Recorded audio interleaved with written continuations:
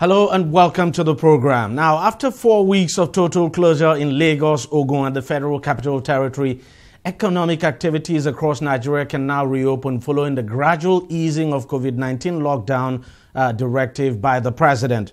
Despite the fact that the country has been seeing increasing numbers of COVID-19 infections, President Muhammadu Buhari says for economic reasons, restrictions can be eased and business can resume. However, there will still be no interstate travel. A curfew of 8 p.m. now to 6 a.m. will be strictly enforced nationwide, and there will be a compulsory use of face masks in public spaces.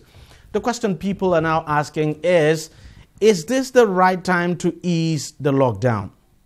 All right, I'm now being joined on the program by Dr. Ugo Enebili, who is a public health physician. Doctor, thank you very much for joining us on the program. Next week, of course, the government has decided to ease the lockdown, so we expect to see businesses resume next week in Lagos, Abuja, and of course Ogun State, and all over the country, as a matter of fact. So you think it was the right decision to ease the lockdown at a time when cases would appear to be going up? Yes, thank you very much. The operational world is, everything is being done in the interest of the citizens and for the country. At this point in time, yes, the cases are going up on a daily basis even. And let's not also lose sight of the fact that more testing centers were also opened up. That being said, the planned easing of lockdown by the government, it wouldn't just be that everybody goes to the streets without any protective or preventive measures at all. At the point where people have to go back to work, if not already announced, at least it would be clearly made known to everyone. You're going out, you should still observe the social distancing. We're still going to observe all the non-pharmaceutical interventions, the hand washing, social distancing, use of face masks, so that, yes, people are going out, but we could also prevent people from infecting each other, as it were. If you look very well, really, the economy of the country, even before the lockdown, and when you consider what impact the lockdown would have had on it, and when you look at it that, eventually, just like the president has said, it's going to be a phased reopening, it's going to be a phased easing of the lockdown.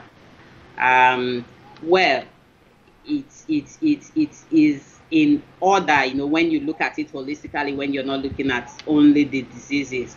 I am also aware that someone could also argue that the countries that were locked up, some countries that were locked up and reopened, maybe there was a surge in cases.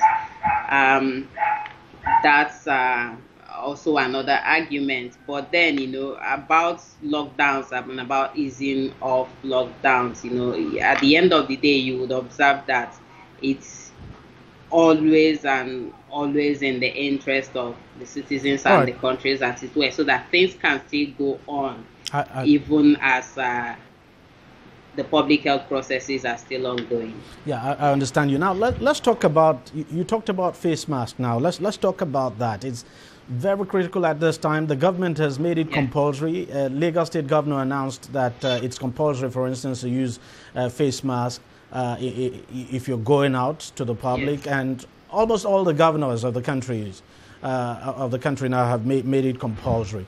And we've seen an explosion of face mask production. Everyone appears to be producing face masks. So you have like a face mask economy, if you like. But in terms of quality, what should we be looking out? What should people be looking out for now if they go to buy face masks? Because we see people hawking them on the street. Well, the thing about face mask is whatever type anybody decides to wear, the hygiene is very important. If not, someone is directly just importing what is in the hand of the person, handing over to him at that point in time, directly onto his nose and mouth. So how it's packaged and sold is very important. That's what you're trying to say. the hygiene of both buying it and putting it on is very important. Else, it defeats the entire purpose of the face mask. For instance, I was already saying before that no matter the type of face mask someone is using, whether N95 respirator, whether the surgical mask, whether even the cloth mask, it is very important that it's coming from a hygienic source. The manufacturing process should be hygienic. The point of sale contacts that the person makes to buy it, to acquire it, should be very hygienic. In fact, that hygiene should be unbroken, even up to the point where the person is putting it on.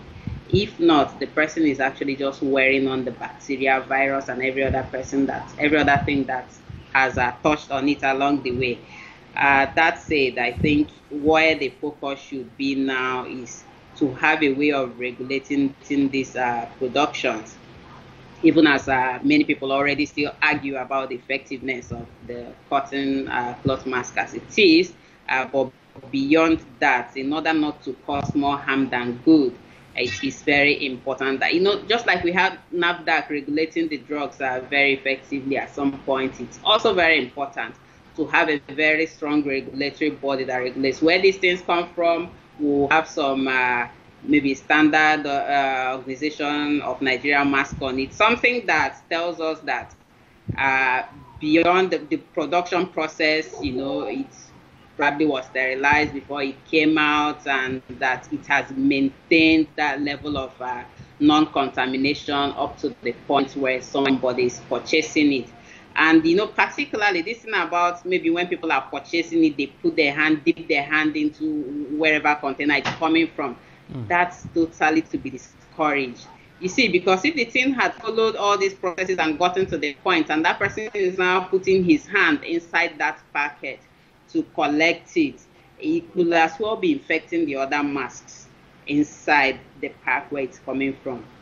So it's really very urgent that we'll put out these messages. Before, the message is know about coronavirus. Now it is about, please let us make sure that we don't cause more harm than good by putting these things directly to our faces when we are not so sure of it. So both the people that hawk it, both the people that manufacture it, there just has to be a way where the communication now changes now to emphasizing on those people and focusing on them, so that we don't have a rebound effect. Wearing of mask is good, but when somebody is wearing an infected mask, that's a very dangerous thing. And since this mask are washable, could we say it's advisable that, look, if you bought that mask, that before you wear it, probably go wash it, just to be on the safe side. Go wash it before you wear it. Could we say that? Yes, that's we shouldn't actually just buy it off and wear. Actually, we should wash it, disinfect it in hot water, because we already know about this thing about the virus and very hot temperature. Put it under the sun, wash it under very hot water, try also to disinfect it yourself, because you see all these processes we're talking about, and this is something that already has to happen by next week.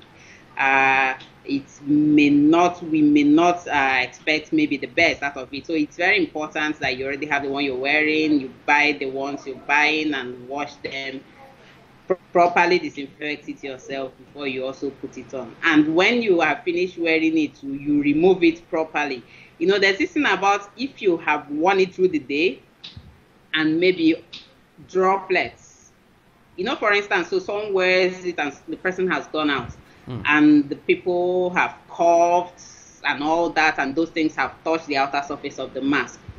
That if someone is not also careful in removing the mask, the person could also touch up those things and as well infect himself.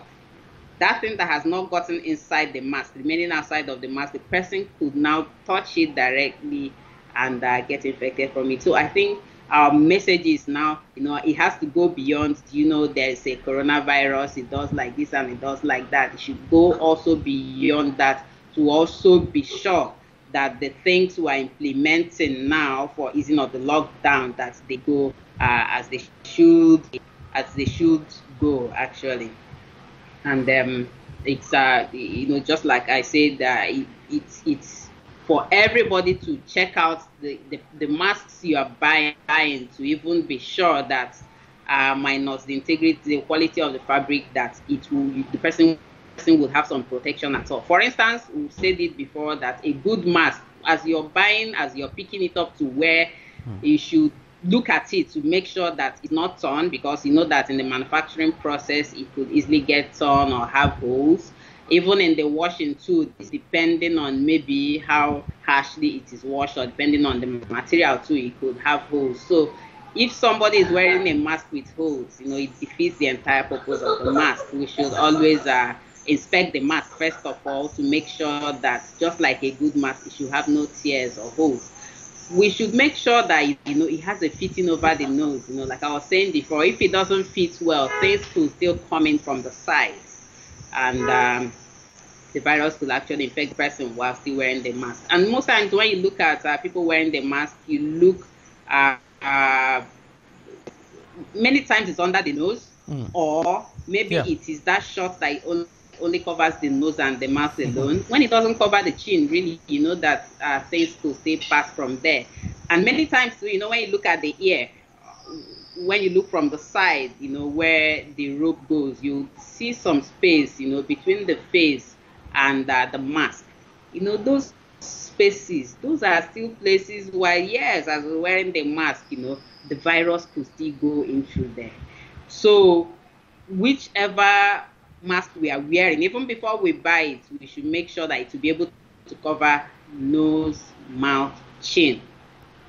It has that metal, or it has some hook or something around the nose that will make it fit snugly around the nose. It has something to hook it around the ear or behind the head. It should not have any holes or gaps. It should not have any sides, any gaps in the side too. Effectively, the mask should not be loose. That loose to be protective. So these are things we look out for before buying, and these are things we look out for after washing and before even reusing. And of course, it goes without saying, we shouldn't wear the mask today and bring it out tomorrow and dust again and wear. We should have enough quantity to be able to wash, hang, as it's getting ready for where we still already have another one to go out. All right, Dr. Enebili, thank you very much for your time. Unfortunately, we just have to end it there. Thank you very much, Dr. Enebili. Dr. Enebili there, a public health physician. We'll take a short break and we'll be right back. On DEJI 360, we don't just ask the questions. What is wrong with amending the Constitution the way the National Assembly members have been doing it? We seek answers. The Constitution is constituent. Our problem is not lack of laws. Our problem is lack of the willpower to implement our laws. Answers that provide clarity. While we negotiate, we should try to make it a point that the girls must be complete. The clarity you need to make informed judgment so that you can make the right decision and take action. People are saying it is you politicians that are responsible for this, that you are the reason why this is happening. All these dollars that call themselves governors in this country. I wish we had people like Tony at the National Assembly. God forbid that I go to join that DEJI 360, providing clarity to issues.